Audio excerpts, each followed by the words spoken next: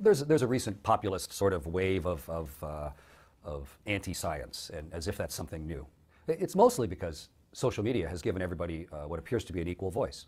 On the corner of Hyde Park in London, there's Speaker's Corner, and that used to be the internet, where you could go stand there and yell any stupid thing you wanted. And if people wanted to gather around and listen, that was their choice. But if you weren't interested in whatever that person was spouting, then you didn't need to listen. But now, internet has sort of turned everything into the Speaker's Corner.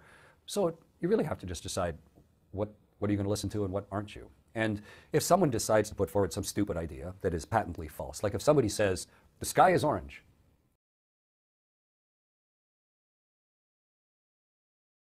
you can have an argument about it if you want, but it's obviously not true. So there's really no point in even engaging in conversation. Or if somebody says the world is flat, it's patently untrue. So there's no point in engaging in conversation, because all you're doing is giving that person credibility for something that we've known for thousands of years to not be truth.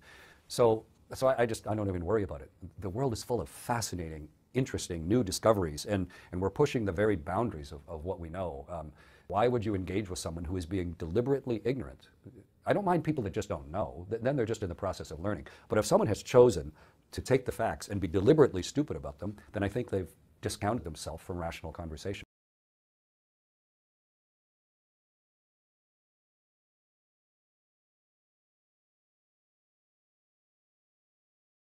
Don't look! Nobody look! Nobody! Hey! Nobody look! Hey! I said don't look! I said don't look! What are you guys doing? I said don't look! Don't look at it! Nobody look! Hey! I said don't look!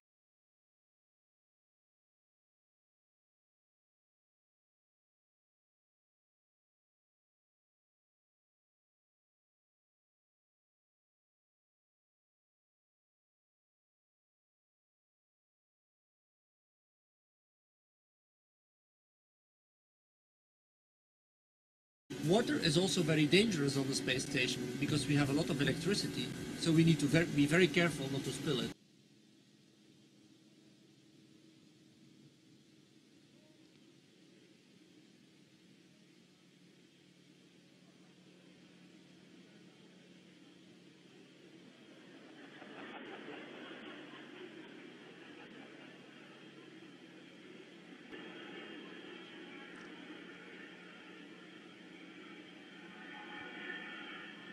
It's getting nice and wet.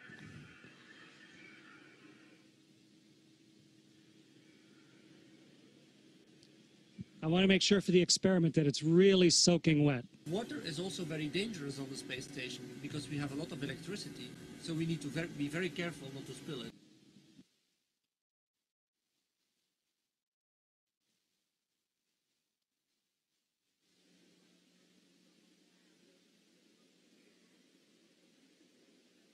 Okay.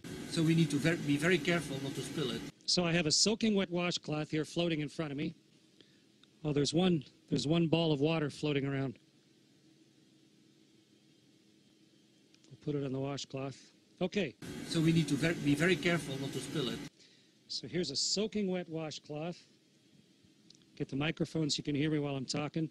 And now let's start wringing it out. Right? It's really wet.